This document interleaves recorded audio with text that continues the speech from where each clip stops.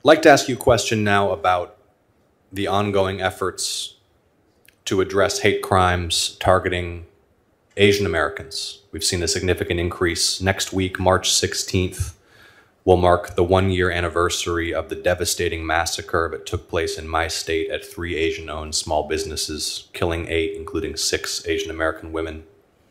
Following that event, Congress united to pass legislation to empower the Department of Justice to strengthen its efforts to work with local law enforcement and prevent such hate crimes. What progress has the department made in implementing that law and in responding to the ongoing elevated level of threat targeting Asian Americans across the country? Thank you, Senator. Attorney General Merrick Garland has issued a memorandum in May of 2021 that calls for a number of things: increased resources to combat hate, the expedited review of hate crimes, which is something that we have instituted and prioritized in the Civil Rights Division, the designation of coordinators at U.S. attorneys' offices in the fight against hate, the creation of district alliances against hate.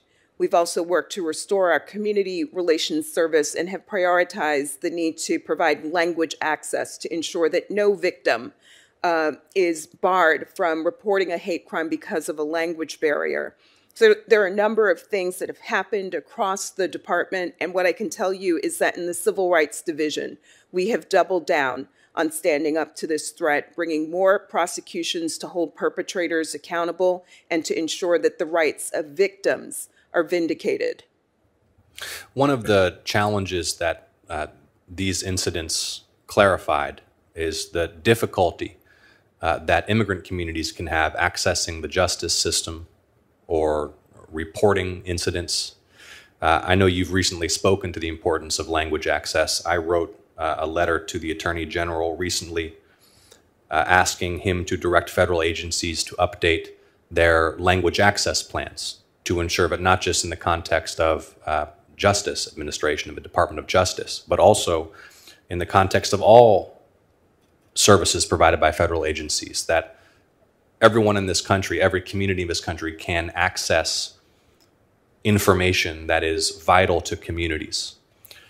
Can you speak, please, to the importance of ensuring that in the court system and throughout the government, there be sufficient resources for immigrant communities to understand these civic services, regardless of whether English is their first language? Incredibly important priority, Senator, for us.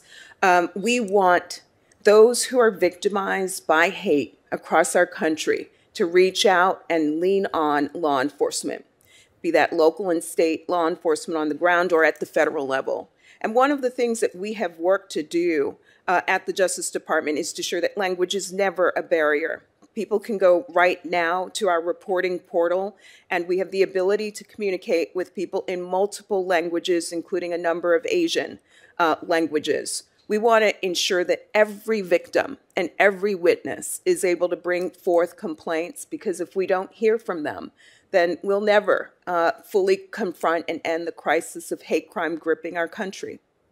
Thank you, Ms. Clark. Thank you, Mr. Chairman.